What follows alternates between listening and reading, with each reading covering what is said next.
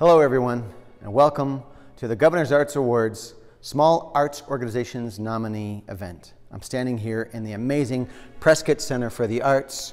We're going to meet Robin Allen in a second, but I have to say, the thing that I'm getting to do now by traveling around Arizona a bit more, even if it's just me and another person in a space like this, just really completes that story that it is the arts that have suffered the most and are the most ready to get back to work. The things that these arts organizations are doing, small and large, is nothing short of a miracle, because they're providing services, some are providing help with vaccines, some have totally re-engineered their programming, outdoor, indoor, and this space is a great example of that. So I'm really, really honored to be here for this nominee event of the 40th Annual Governor's Arts Awards. We had a lot of nominations, and we can never recognize everybody that's doing great work. You know, the fun part about a party like this is you get to celebrate some, but we want to really celebrate everybody. So congrats to all the nominees and all the finalists you'll hear at the end of this. Please support them in any way you can. Donate, show up, leave your subscriptions in place, and they will help restore the economy by bringing us back out when it's safe. I'm Robin Allen, and I'm the Executive Director for Prescott Center for the Arts. And you've got a little bit of a renovation happening here. Yeah, a little bit. Facilitated by COVID, but this was already part of your plan. It really was our way back. We knew that this is going to be going on for a while, and of course when this whole thing happened, our first concern was our patrons, our ushers. They're all a lot more, large majority are seniors, so we shut down quickly and easily. That was the easiest decision we made to keep everybody safe. But then when we imagined our way back, we knew we were going to be renovating the main stage, and it just kind of made sense to turn it into cabaret style with socially distanced tables, because we were in the process of trying to get a liquor license, and we actually found a new way through that with a club membership, so we're able to now give $1 for every ticket we sell to towards the Historic Building Guild, which will keep this preserved forever. So, I mean, it just cabaret, have an alcoholic beverage. We're going to have some restaurants cater for us and help them back. And so we did a little sneak peek in November when the numbers were better, and it really is going to be exciting in here. And this is not your only space now either. It's not our only space, because we had this amazing, summer was so tough for all of us emotionally, and suddenly, we decided that we needed to start our fundraising. We waited until the food banks were full again, because they were empty up here for a long time. And so finally, when it seemed right to come back, we started our fundraising, and within a month, we received an anonymous donation that almost completely funded our capital campaign. We still have a lot of fundraising to go. We're still, with everybody else, applying for PPP loans and trying to survive, because the money was allocated for the capital campaign, which we'd put on hold. We didn't think that was going to happen. So anyway, a miracle happened, and we were able to renovate this and put all new lights in here and sound, and it's just going to be phenomenal. Now, this fund that we received with the capital campaign means that we can now start breaking ground on our new studio. 99 Studio Theater. We'll have rehearsal space. We'll have classroom space for the kids. We had to do this to be able to grow our youth program, because it's, we were always vying for time and space in here. But now with the new building, we can grow our youth program. And we did an outdoor concert during the summer, as a way back, and discovered, wow, instead of a courtyard, let's do an outdoor amphitheater. So now it's going to be a real arts center with 2 galleries, an outdoor amphitheater, studio theater, and of course this gorgeous cabaret.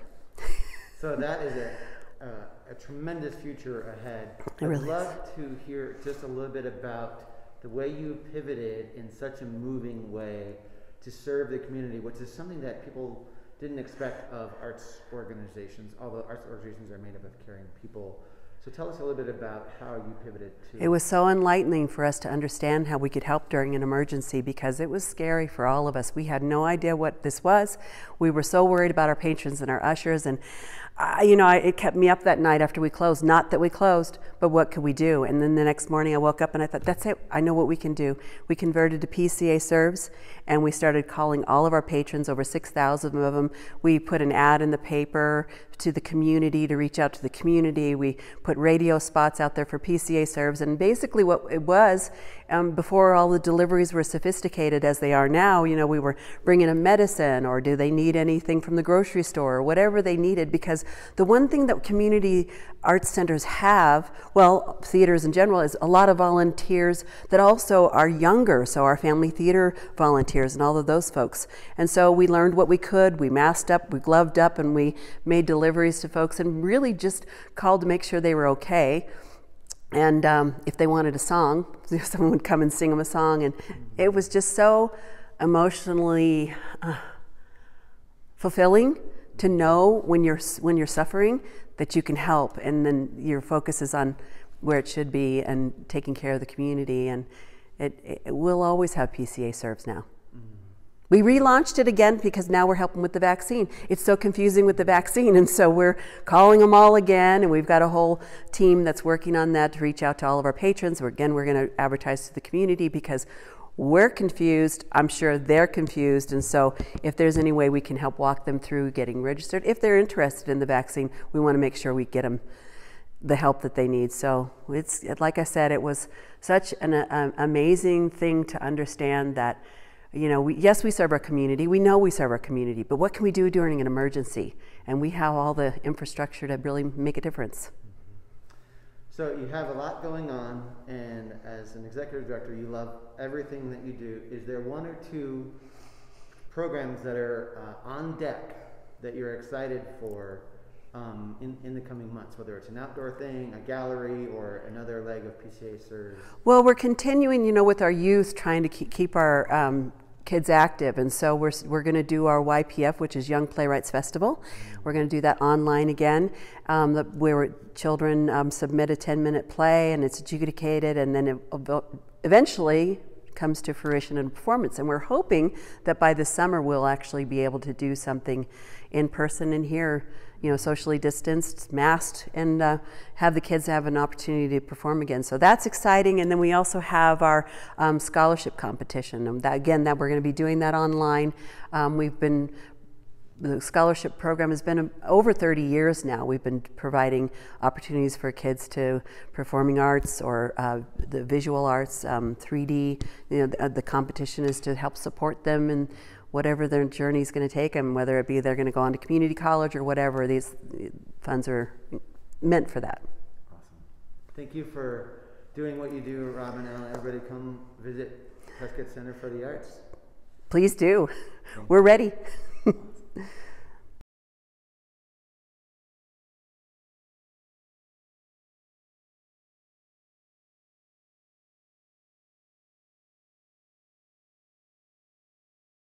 So with that said, let's listen to all the nominees in this category.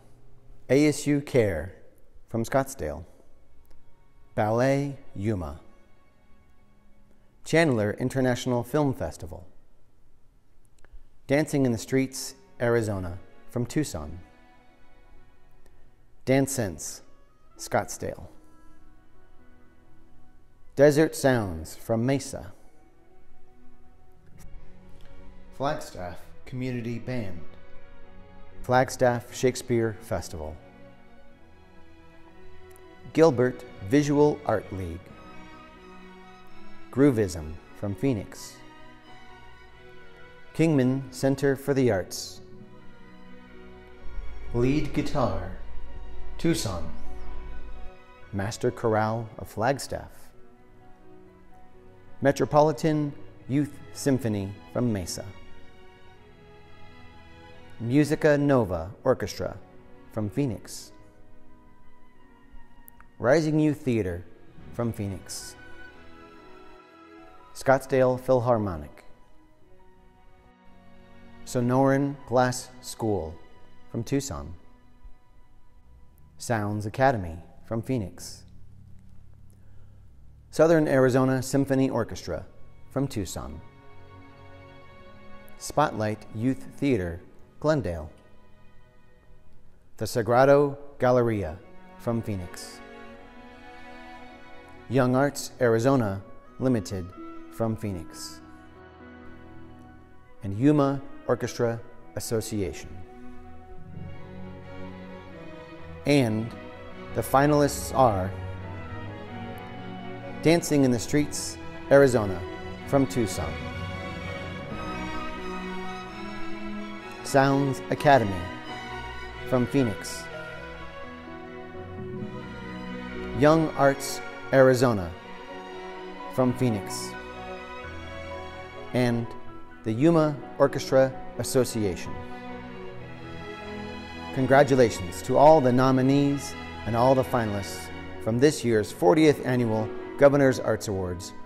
We'll see you Friday, March 26th at a restaurant near you and online. Thank you.